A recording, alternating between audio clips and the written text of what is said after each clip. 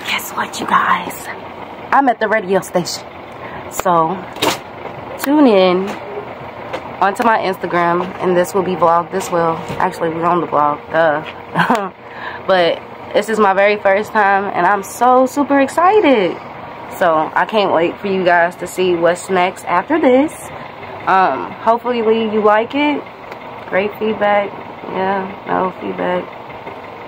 We're gonna rock with it, but yeah.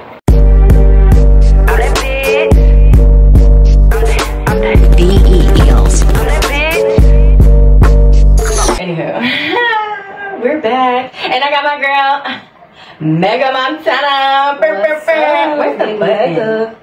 Please stop doing my girl. Who messed up on my button? Please. You messing up on my button? No, you didn't know you had a button. Maybe don't let them do you like that, bro. We got our own button. I met her through a mutual friend, because I was in the studio and I would just hear her music. We never actually like spoke before, but she actually came to my selfie museum. She booked my museum for one of her music videos, and I was like, "Oh, I remember you." And she's like, "Oh, what video? no. Can't tell y'all what. Right, you. Okay. It's something cooking though. Okay. In the kitchen, in my kitchen. Well, so stay the fuck out my kitchen. Oh, Spicy. No more 512. look, she.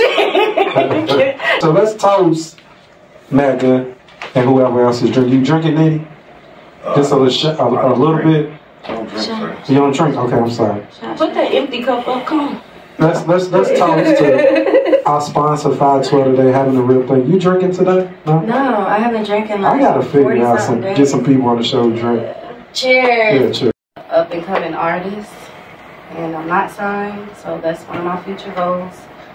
I want to be a part of the Big Four. That's like my mission statement. So you know, you got Bryson Tiller, Okay. you got ESTG, Okay. you got Jack Harlow, and then hopefully there's me. Is that a hopefully? There is. That's the Mount Rushmore of That Kentucky. is of Kentucky. My third grade teacher, Miss Baker, shout out to her. Shout out, Miss Baker. From Fraser Elementary School. Yeah, so I've been writing since the third grade. And you know, kids were mean growing up to me. So look, music was my outlet. Like, so I just wrote about everything. So I actually didn't get to the studio till like 2019. Oh wow. Yeah, it took me a while. All I would do is just sit in the house and just consistently write. So that's where I get a lot of my good writing skills from. I see you posted a couple times about your granny. Like, what kind of influence was she on you in music? Product of Evangeline, yes. So that's my grandmother. So about the music, like she had on green. Green's my favorite color. So I just felt like my first EP coming out should be to my granny, you know.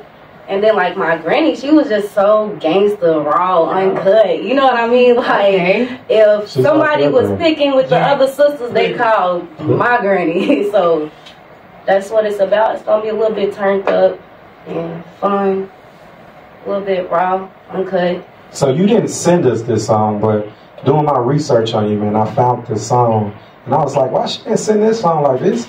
This song goes. Then I started doing a little research on it and hearing the meaning around it. So I'm gonna play this song first. It's called what now? Paint the Town Green. All right. Paint the Town Green. Yeah, that Doja Cat freestyle. Walk on by. Walk on by. Walk on by. Grit shit, I'm in the Ville, they just my who's. I'm giving headaches, I bet them knots coming too. I said I'm giving headaches, but them knots coming too. I paint the town green and put that on my titties, boo. Could give a F about a beast, I can get sticky in this room, honey. Mouth got that shit on, get my sprays, then perfume. I'm quick to pause, a nigga got another on resume. Treat the shit like coffee, you ain't half of me. She's talking that ish, you know. She's speaking a different language, so I know she's kind of serious about her craft. Some of the terminology she's using, you know what I mean? Yeah. What was I about to say? Oh yeah, that's one thing that I like when I heard your music is like you actually use words. Like you don't just like have to cuss or like say some freaky deaky shit. Like you it's like T.I. T.I. be using words and people be like, what? It's like, because you actually use vocabulary. It's crazy you say that. You want to hear this funny story that nobody really knows? Yes. Like it's a secret. Yes. Okay, y'all. So one day, look, I had a doctor's appointment. So my mom is literally dropping me back off at high school. So this T.I. song came on. It was like, what had it go? I think it was Hurt. Like, hurt, put them in the dirt. Boy, you better catch me first. You know that song? It was, look, I love T.I. So it came on the radio. I said, Mama, I'm going to be a rapper one day. She said, girl, shut up. You going to be a nurse. Oh. So you know what I did? I dropped out of Spalding University. Who else besides T.I. then? With my music, you're going to hear a lot of Nicki Minaj, a whole lot of Eve. Love Eve. Nicki, Eve, woo-wee. I want to get up there one day with the visuals with Missy Elliott. She's very dope. Her visuals crazy. Crazy, insane. Like, I still watch her videos still to this day. Like, dead serious. Actually, I did a song, I'm That Bitch. Oh, yeah? Yes, to the Missy Elliott. Yes, I did. So, I freestyled it. So, just to see if I could keep up with my pen against theirs, the greatest. But, so you'll hear a lot of Missy. My other fave that nobody really mentions, that's the slept on GOAT, it's Queen Latifah.